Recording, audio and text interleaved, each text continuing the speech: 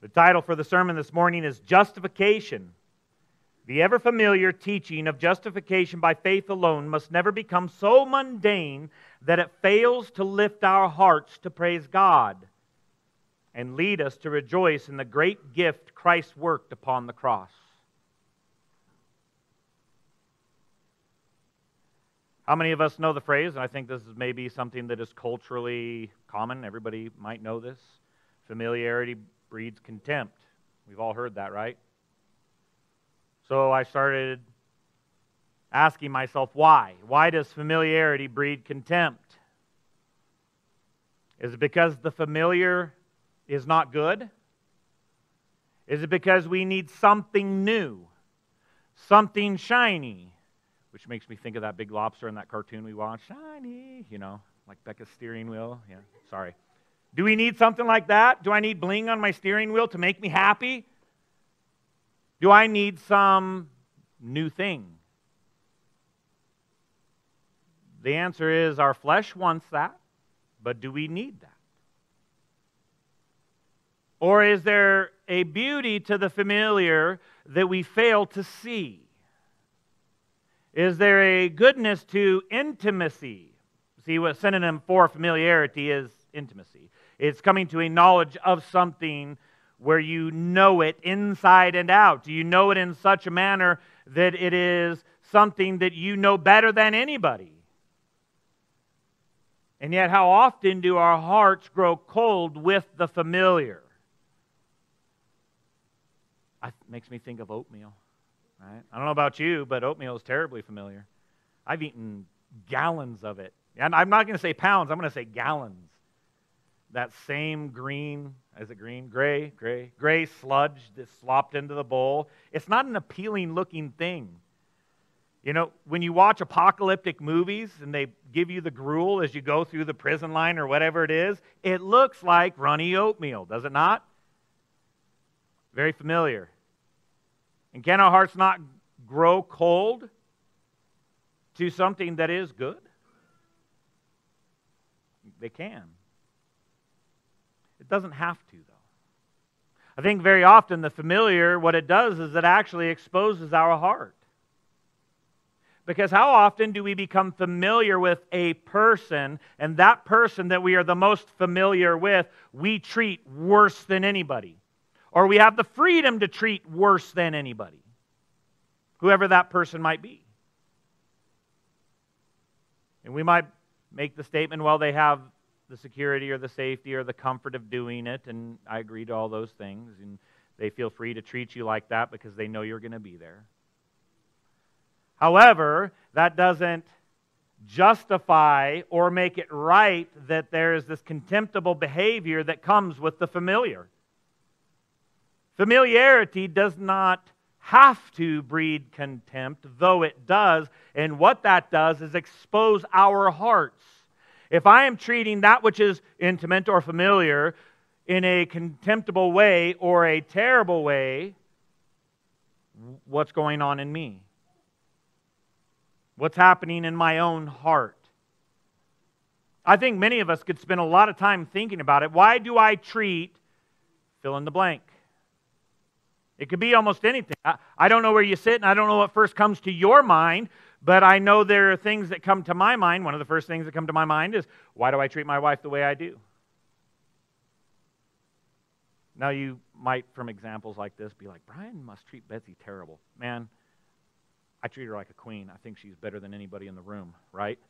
If it was to a contest to walk through the line and say who I like the most, everybody's going to lose, right? I love her so much that my like for you seems like contempt, right? So don't take the example that I'm about to give as somehow I treat her poorly. Because I don't. I try to treat her with great deference and respect and honor, and yet there are times that I become irritable with her. There are times in which I do express this contempt because the intimacy that we share, and I ask myself, why? Why do I treat her like that? How dumb. How foolish. How unhelpful. Does my treatment of her like that show love? Does it show kindness? Does it show goodness? Does it show any sort of desire to see movement in our relationship towards growing in greater and greater levels of familiarity, deeper levels of intimacy with one another? No, it shows my selfishness. It shows my short-sightedness. It shows my foolishness. It shows my fleshly tendency to want what I want, no matter what I want. And the list could go on. I could spend a lot of time tearing my own heart down in this. But ask yourself that same question when you become familiar or deeply intimate with something or someone. Why do you get to this place? We shouldn't. I think in some regard it is a faithless, selfish act. I think it is a loveless act. And the love of Christ, if it compels us or controls us, as the Scripture says it should, then should we not repent of contemptible feelings, emotions, and actions when we become familiar? Now, we all enter that into particular relationships. When we think about relationships, that's where we all go. Or maybe many of us. I don't know if all of us. I don't know everybody's heart and mind in this room. But I'm going to step away from the relationships and go into maybe our greatest relationship between us and God and an understanding of an idea. I am going to preach to you the idea, the theological concept that we are ever so familiar with. Justification. If you didn't get it by the title, you got it now. I'm preaching about justification. And I asked Kevin just before I came up here, Kevin, how many times have I from this pulpit preached about justification? He said 472, I think. Give or take. Give or take. Some of you might be able to get up here and be like, Johnson, I know what you're going to say. I've listened to so many of your sermons, big boy, that I know what's going to come out of your mouth. Familiar. It's a level of intimacy that we have with one another by showing up to the same room, listening to things out of the Scripture week in and week out. And within philosophy, in the history of philosophy, and even in the history of theology, there's this idea that we need to hear something new, at least spun in a new way. And I want to push against that. I'm not going to bring you a sermon that I dug out of the annals. I don't actually have sermons like that, by the way. I'm not going to preach to you something I've preached before, as in a pre-prepared kind of thing that I don't even have to think about, that I can just stand up and do. No, I've put prayerful time into this. I've spent time reading the Word. I've spent time asking God, what do the people need? And over and again, I was overwhelming, drawn to the place where I want to encourage us not to become contemptible towards that which is familiar. You maybe have heard the phrase, we are justified by faith alone. And about 2 or 3 weeks ago, I gave this phrase, faith alone justifies, but it is not, or the faith that justifies is not alone. It's a rough John Calvin quote. Ironically, I heard that this week, and it was attributed to a huddle leader. I heard this huddle leader say this. Man, and I'm like, it was said 500 years before a 19-year-old huddle leader said it to the 14-year-old kid. But it becomes so familiar to us that we don't even understand where it came from and the depth of application that can be brought by it. Do not harden your heart today while we hear about these things. Do not harden your heart to this ever-familiar set of phrases. How many of us know Galatians 3, 10 through 14, and know it well? How many of us know that the law brings curse? How many of us know that we are justified by faith alone?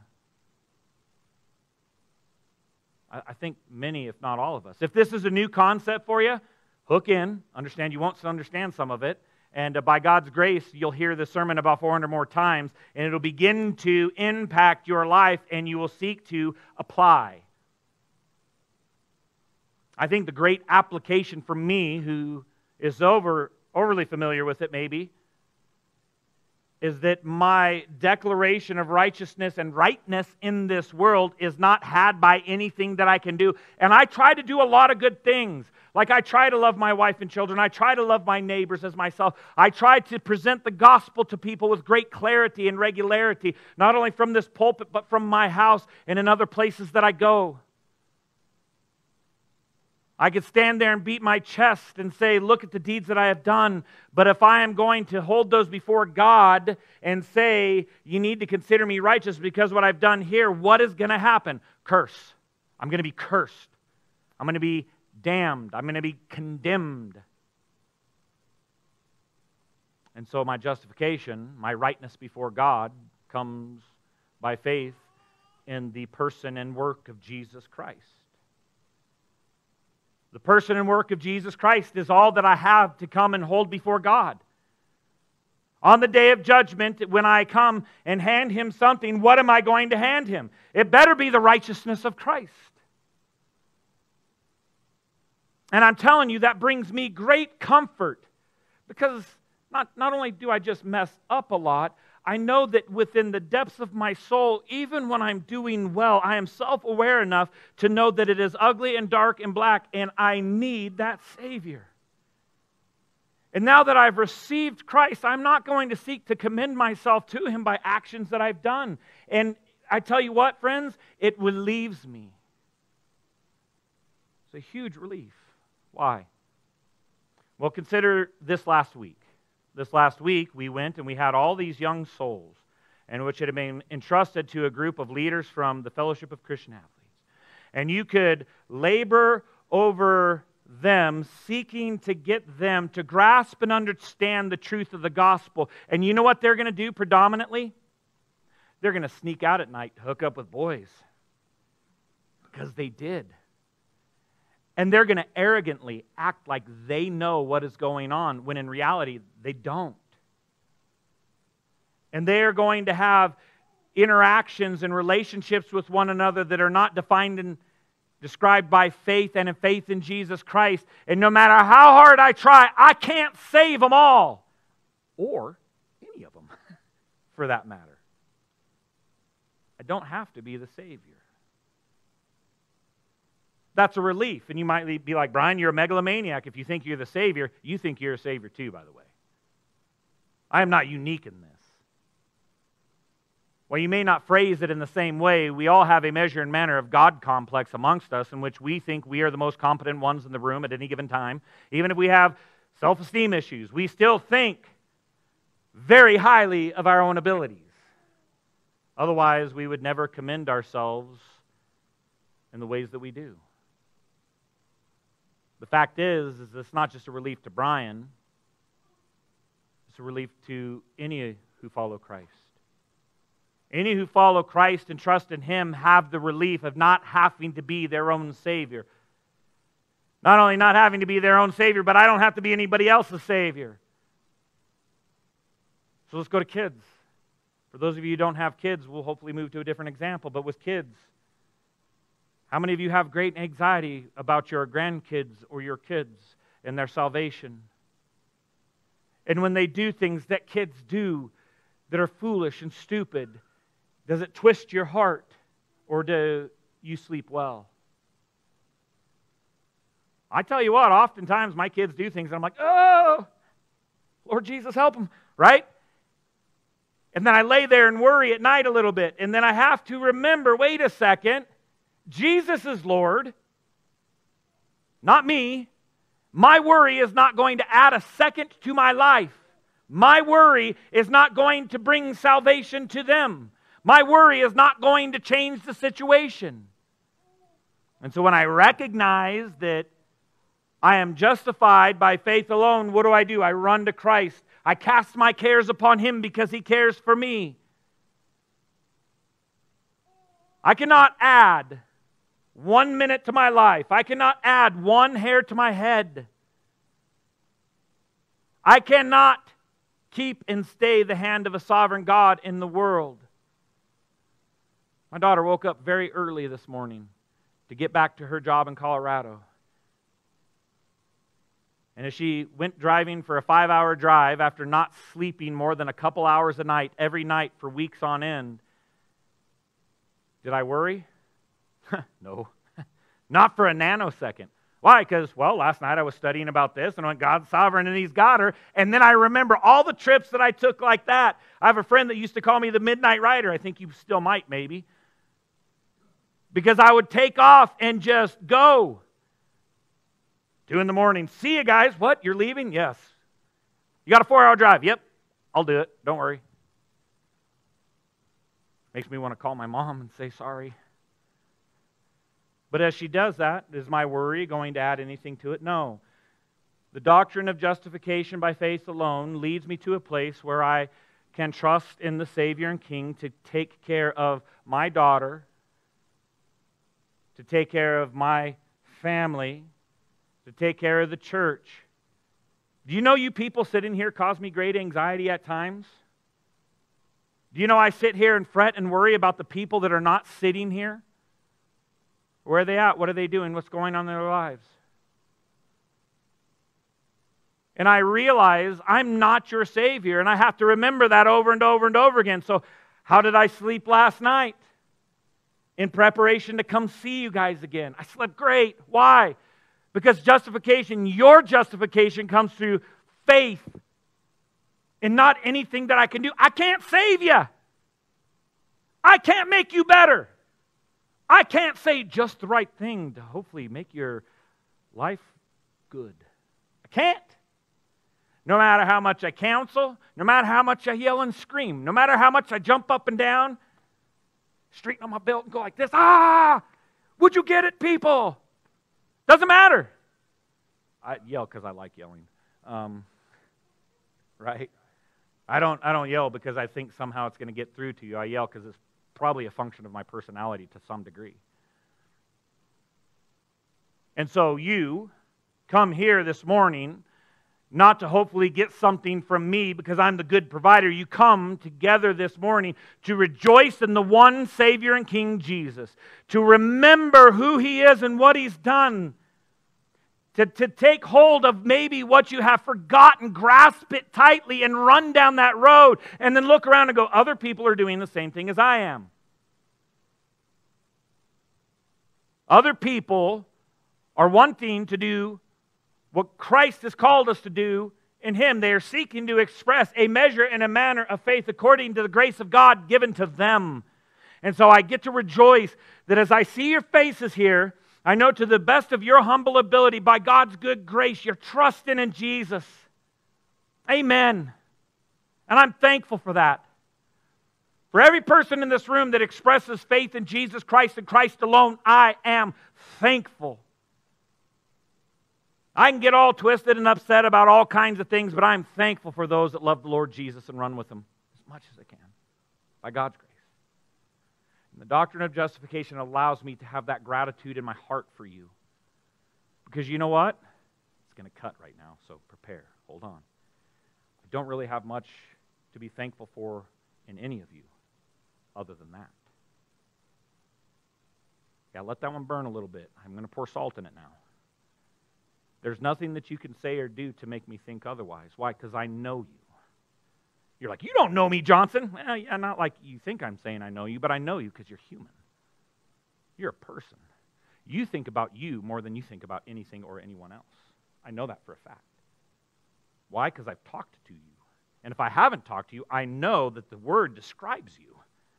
And so that is you. Your condition, apart from Christ, is abysmally lost and in need. And there's nothing that you can do to avail yourself to make God happy, let alone me, who is a judge with evil thoughts. Miserable, isn't it? And yet, the goodness of the Lord Jesus Christ holds us fast and tight. And I don't have to look at you through my fleshly lenses or my selfish, arrogant tendencies. I can look at you through the lens of faith and rejoice in you as created in the image of God and redeemed in Christ. I can be gracious and patient and merciful. Why? Because I understand who you are and whose you are. You're a sinner in need of a Savior. Jesus is that Savior. And when I begin to look at you through the lenses of Christ, it changes how I feel about you and how I think about you. And I begin to be able to rejoice to gather together with you, irrespective of the sin that you have in your life. Judge me all you want. Get in. Dig around in it. Even tell me about it. I'll be like, yeah, most of that's true. And yet, what do we fall back on? Not the law. Not self-righteousness. Not my own deeds. Not an argument of who's better, because I guarantee most of you in this room, I will out-argue you just in volume. Right? Somebody in this room is like, well, I can be louder than you. Come on, son. Let's try it. There are many metrics and measures in which we might come and think that we've exercised some sort of victory, but at the end of the day, Christ is the only victor. Christ is the only king. Christ is the only Savior. And any other metrics and measures of salvation fail. And so when I gather together with you, sinful you and sinful me, and we come in the name of Christ, we are coming because we are justified by faith alone in Christ alone, for His glory alone, through the Word of God alone. I rejoice that I can do that. I rejoice that we together can sing. How often do you have a hard time finding that something to rejoice in? How often do you find that the negative is so heavy and outweighs life so much that there is nothing that could lift you from the doldrums of how you feel in the moment? And there's nothing that could take you out of this place where you only have contempt for your fellow man. I get there very often. I get there very often.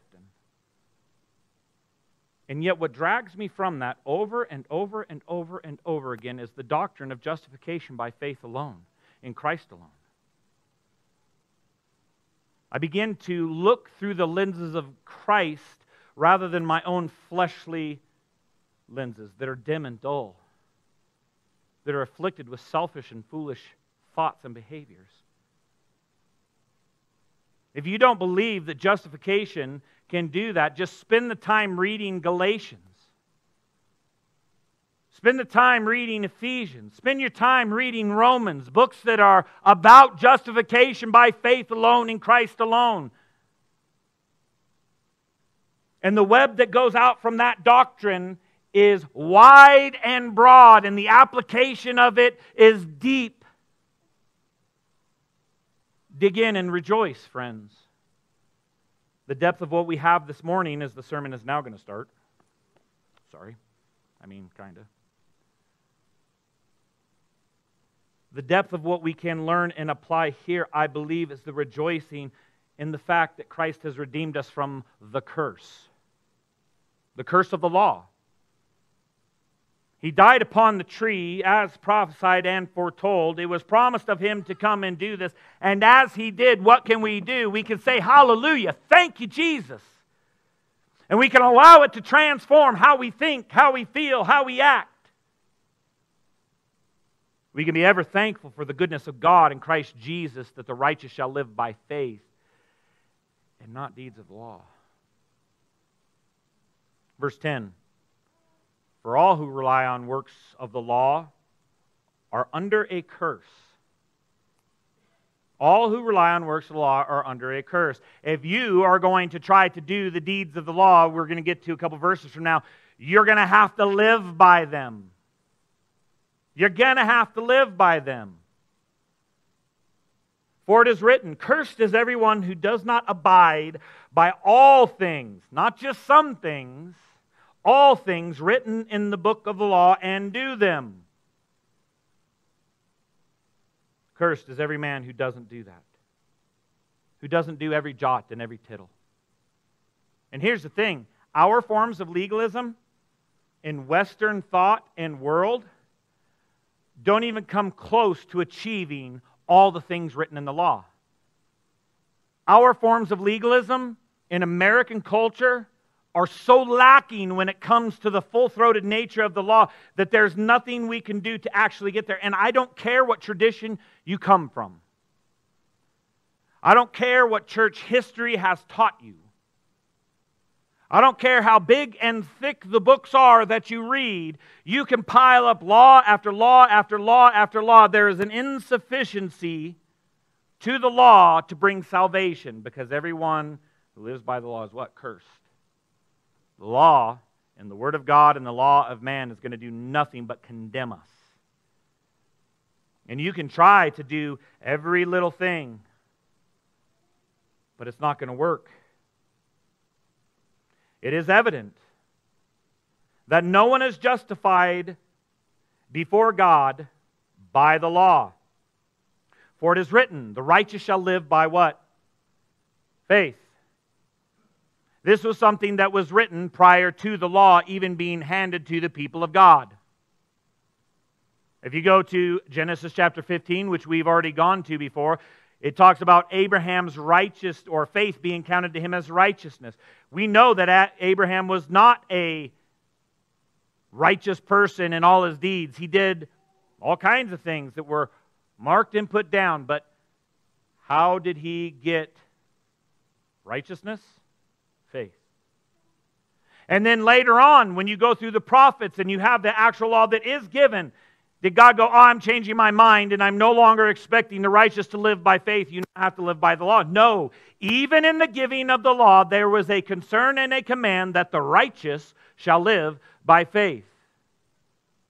Over and again, this phrase is used all the way throughout the Old Testament. You should take the time to study it, to look at it, and find out how many places this phrase is used over and over and over again. The righteous shall live by faith. But the law is not of faith. Rather, the one who does them shall live by them. So it's the same thing that has been said. If you're going to seek to commend yourself before God through acts of the law, you're going to have to pay the piper through that. If you come to God and you seek to hand Him your righteous deeds, He's going to put it next to the law and you're going to see how you failed. That is not what I want. Is that what you want? Our automatic inclination should immediately be no. No, that's not what I want.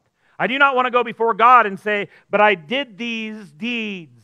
I did these things before you. Because what are we going to hear? Depart from me, you worker of iniquity. I knew you not. Do I think personal holiness is important? Yes. Will we get to that in the chapters to come? Absolutely. Don't hear me say that personal holiness is not important. However, personal holiness is not the thing in which we take to God to commend ourselves unto Him. If we do, we will have to live by it, and we will fail miserably. Christ redeemed us from the curse of the law by becoming a curse for us. Christ redeemed us. Praise God. The concept of justification by faith alone brings us to a place where we look at the redemption of Christ. Christ redeemed us from the curse of the law by becoming a curse for us. He is the one that hung on the tree for us. He took the wrath of God for us. He bore the wrath of God, paying the penalty that our lawlessness has earned. Christ is our Redeemer. How often does the familiar reality of Christ as our Redeemer, the songs that we sing that say He is our Redeemer, how often does that bring contempt in our heart? And you're like, oh, I never treat this contemptibly. Do you?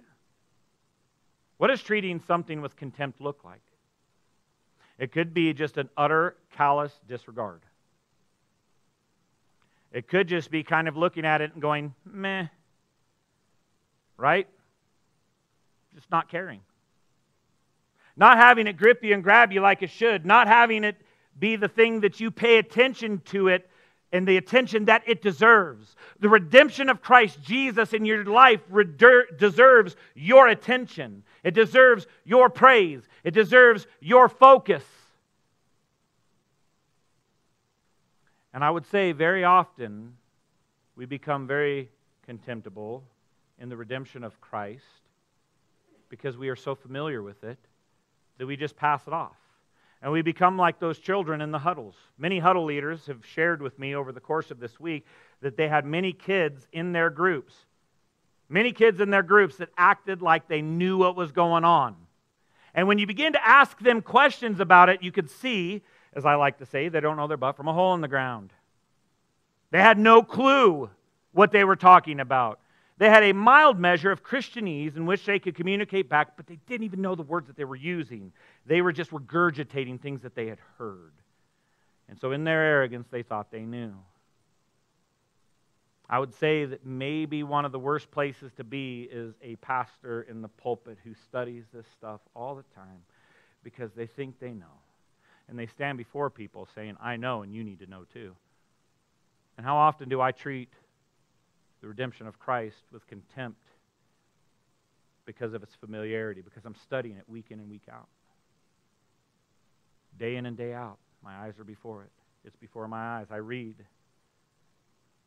I have to repent of that often. Treating cheaply the redemption of Christ rather than rejoicing, rather than being ever thankful for it. Do you know the emotion that I had on Monday morning when I read the passage that I was going to be preaching? Meh. I hate to say it out loud, but I did. And then I shuddered and went like this, hoping that I wasn't going to get struck by lightning, which is a ridiculous thought, but it happened. The fact is those who seem to be closest to these things struggle with their own flesh. And so, brother, sister in Christ, I'm here begging you this morning as we read this phrase about Christ redeemed us from the curse of the law by becoming a curse for us. For it is written, cursed is everyone who is hanged on a tree. When we read that, we should rejoice. Why? Because Christ was hung on the cross for us. Because He suffered and bled and died on our behalf.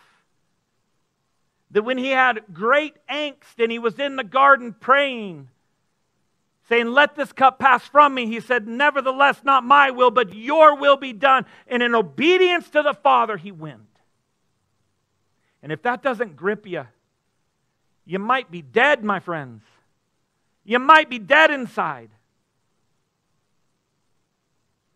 Reach out to Christ and hold fast to Him and rejoice in the reality that He became a curse for us, so that in Christ the blessing of Abraham might come to the Gentiles.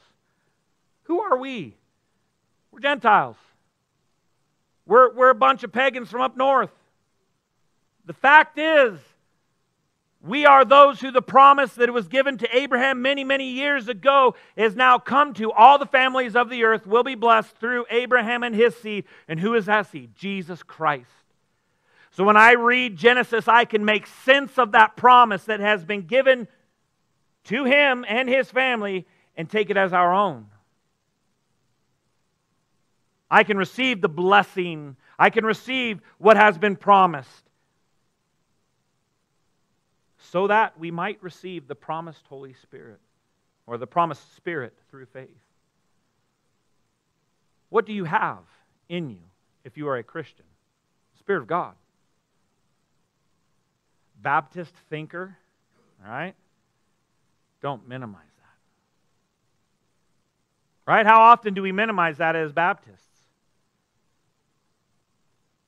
We have a phrase in Baptist theology, the silent third member of the Trinity. Are you kidding me? The silent one? Yes, they say that because the references to God the Father and God the Son are much more numerous and clear, to where the Holy Spirit within the Old Testament is not as clearly presented and the New Testament is not as often presented, which I think is a ridiculous theological term to place on it, the silent third member. Whoever came up with that, I want to say, I'll be kind, maybe, shut your mouth, man. Stop writing the stupidity. What damage has it done to the church? A lot. The Spirit of God is not silent. It is not though He sits there waiting and pining away for us. But He actually seals us and marks us as His, and He is the Paraclete, the Helper. He helps us. That's a whole other sermon. I don't want to, maybe I'll get into it. I don't know. We'll see. He helps us. He guides us. He leads us. He seals us. He is the one who indwells us and encourages us, convicts us, draws us near. He is the one that makes us know that we have been born again to a living hope that is found in Him. He is the one who clings to us when we are so unwilling to cling to Him. The promise of the Holy Spirit is something that is an amazing reality that we should rejoice in. And how often have I sit counseling Christians to hear they have nothing good to hold to. They have nothing good. And I'm like, are you born again? Yes, you got the Spirit of God. Rejoice in that. Are you born again? Yes. Then you are redeemed by Christ. Rejoice in that. Do you have breath in your lungs sustained by God? Rejoice in that. How much do we have to rejoice in Christ? A ton. This is why the Scriptures tell us to take captive our thoughts and put them in subjection to Christ. To wage this warfare that is going on around us and in us according to the weapons that God has handed us. Not reverting to the weapons of the world. And here today we've been handed yet again one more mighty weapon. A weapon that maybe we have forgotten about is in the arsenal. It is a weapon of justification by faith alone and the redemption of Christ that has been given us and the promises of God that are ours so that we might have the Holy Spirit. So who are you trusting in, Christian, and what are you holding on to? Are you taking the weapons that God has given you to wage the warfare set before you? Man, I hope so. I hope you stop forgetting what you have on your belt and you pull it out and start wielding it. Start using it. Start attacking. Stop acting like you're a victim to circumstances that are in your life. Rejoice in the goodness of God in the face of Jesus Christ. Rejoice in the Holy Spirit that you have been given. Be ever thankful for the redemption that is there and the message of justification that seems to be on every page of the Word. Do not let the mundane breed contempt within your heart, but let it breed intimacy and joy, that you might sing and rejoice in the gospel and the things of Christ, no matter what. Let's pray. Father, we thank you for this morning that we have in Christ. I thank you for this time that we can gather and sing, and I pray that you would help us to hold fast. I pray that you would help us to rejoice in your goodness. I pray that we would be ever thankful for the doctrine of justification by faith alone, that our righteousness comes only through faith in Jesus Christ. And it's His righteousness that we are trusting in, not our own. Help us now as we sing with one another. In Jesus' name we pray. Amen.